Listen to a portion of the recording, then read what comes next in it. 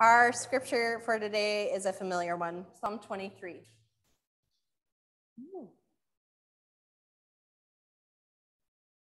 The Lord is my shepherd, I shall not be in want. The Lord makes me lie down in green pastures and leads me beside still waters. You restore my soul, O Lord, and guide me along right pathways for your name's sake. Though I walk through the valley of the shadow of death, I shall fear no evil, for you are with me. Your rod and your staff, they comfort me.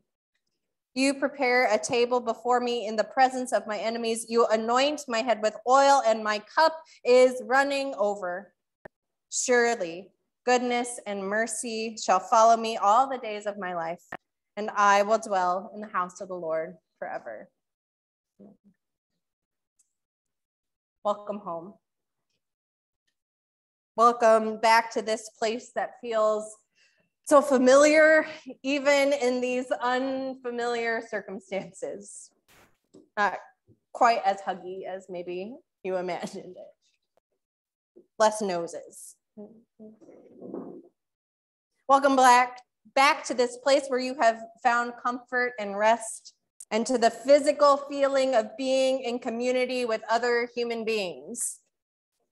I will tell you that the lectionary assigned for today was Jesus talking about divorce. So we didn't go with that one. We instead went with this familiar text, probably top 2 scriptures that people know, even if they've never stepped foot in a church or a faith community of any kind, and they still could probably quote you the whole thing.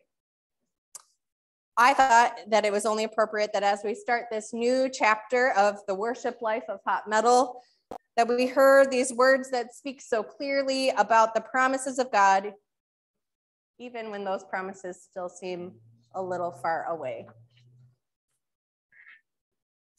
For the last 18 plus months, we have been literally walking through a valley of death. Almost 5 million deaths worldwide, over 700,000 here in the United States, almost 30,000 in Pennsylvania, due just to the coronavirus since the last time we gathered in this space. There's not a single person here unaffected by the toll of this pandemic. Most notably for us as a community, our own Norm Eddings died last year from the virus. And what has added to the pain of all this loss was the inability to gather together physically to mourn and lament. And I am so thankful for those of you who stuck it out on Zoom.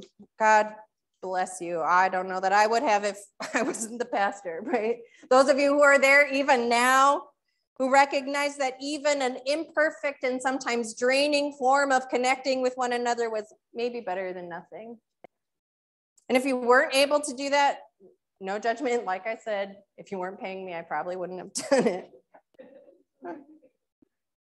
Still, thank you to you for finding whatever ways you were able to survive and feel comforted. And I am glad you are here now.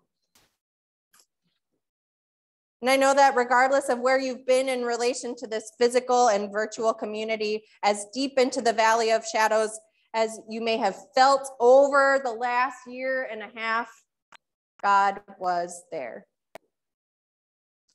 God was there.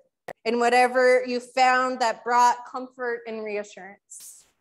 Whenever you realized that even though you felt lost or powerless, that was God being your good shepherd, telling you that actually you weren't.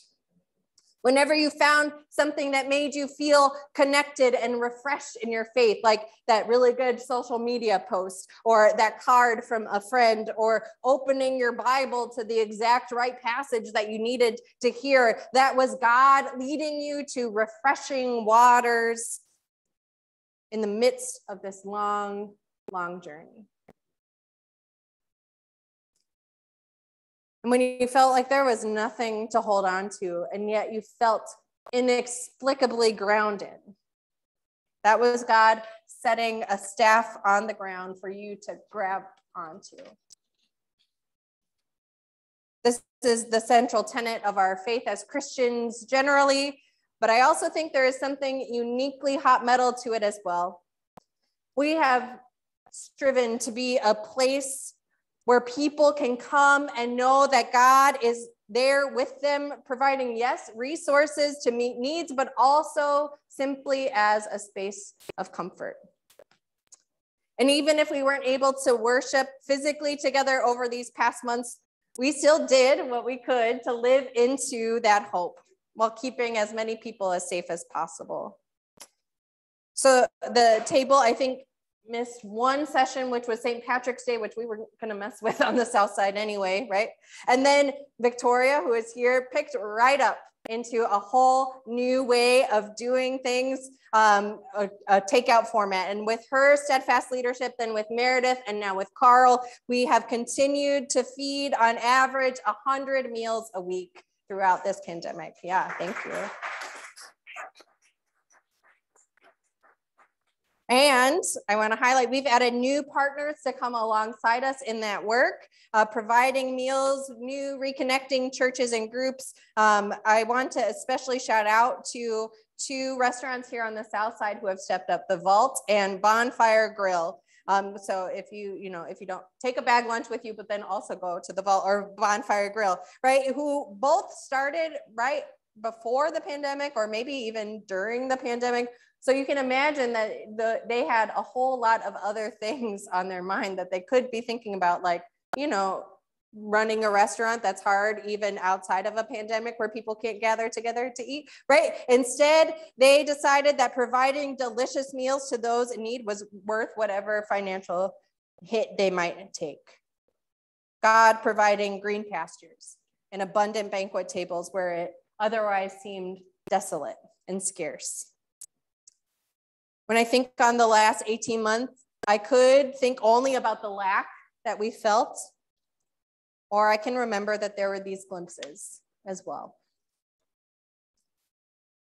Another memory I want to hold on to is when we had a hot metal bracket night just to determine the best worship song that we sing here at Hot Metal.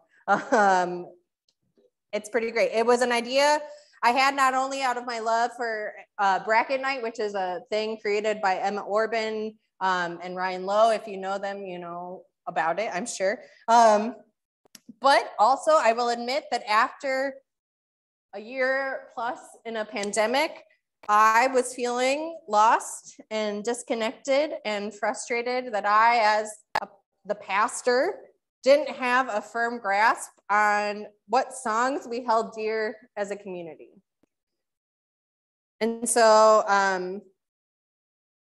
I needed a fun space to come together and figure that out with people. So we gathered, there were maybe only 10 or 15 people on the Zoom bracket, but I felt like I walked away with a new and deeper understanding of who we are and what we proclaim to hold dear as a community.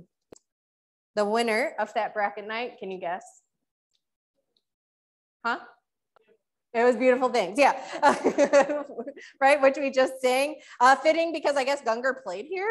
You guys are way cool. But also because it is a song that proclaims the same message as Psalm 23.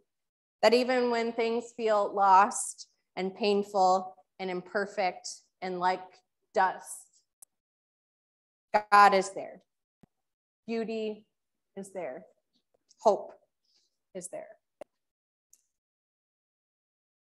Another song on the bracket that made it maybe only halfway through, but that's still top 8 or something like that. And I know that I can see Heather on the Zoom call. It was vehemently defended by Heather. Heather has a deep love for this song. It was the song Crowded Table. My understanding, it's a newer song, newer to the community, originally performed by the High Women. And it's not an explicitly religious song. It's not like, Hillsong wrote it. But here's the chorus. I want a house with a crowded table and a place by the fire for everyone.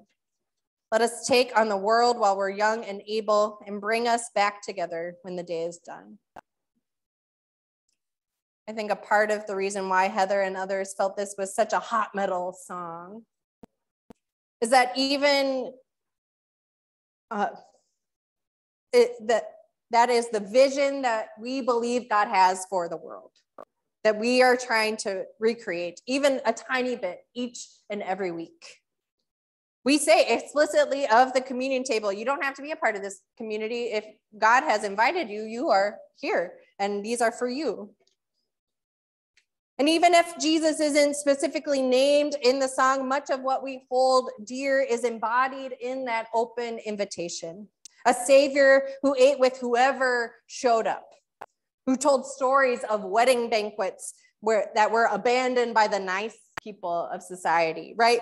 Only to be populated with whoever was found on the street, invited in. We worship a Messiah who is willing to go literally through death in the face of enemies of all sorts to declare that God's love was big enough for all people and that no matter what we face, God has a table spread with an abundant banquet that we all get invited to.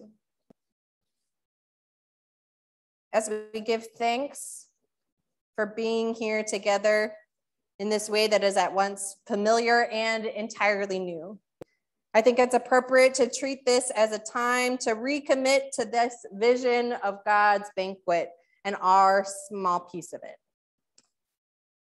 Over the coming weeks and months, we'll be talking about how we commit to this community, where we're headed as we continue in this new phase. What does stewardship mean? What does mission mean? What does our part of God's abundant banquet look like here and now? How can we make that clear?